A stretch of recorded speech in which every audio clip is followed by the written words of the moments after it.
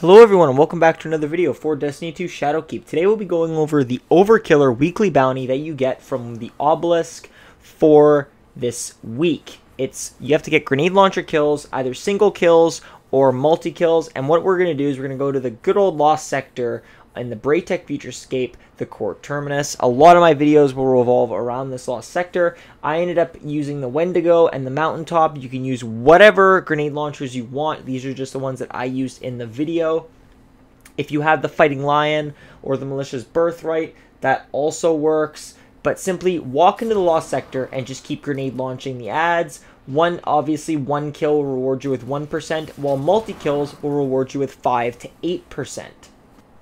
This actually does vary depending on the ad that you kill. For me, I ended up killing a lot of the big groups of ads. Getting them together isn't too difficult. Simply with the thrall, just back up like I'm doing in the video. Try to group them together as you guys can see. Try not to kill yourself, and then boom, just shoot your gun. You can also use any finishers as well to get ammo back, but 9 times out of 10 you guys will finish this in about 1 to 2 runs, so you won't really need to use the finishers to get your ammo back, just because you'll be killing so many ads to the point where your ammo will just constantly regenerate.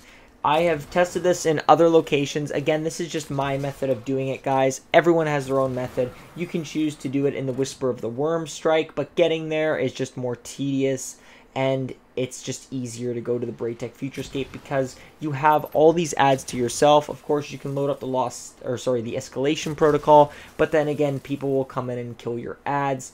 So simply follow my method in doing this, and you will be done this bounty in approximately 5 to 10 minutes.